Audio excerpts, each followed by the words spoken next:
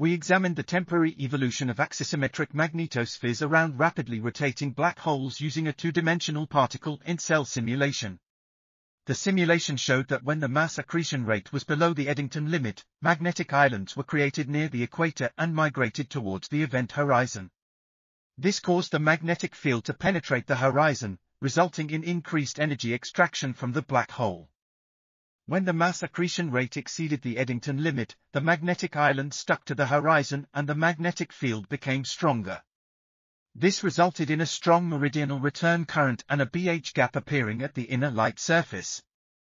The simulation also showed that the energy flux concentrated along the magnetic field lines threading the horizon in the middle latitudes.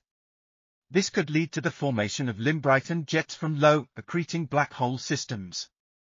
This article was authored by Kenichi Hirotani, Hsien Shang, Ruben Krasnopolsky, and others.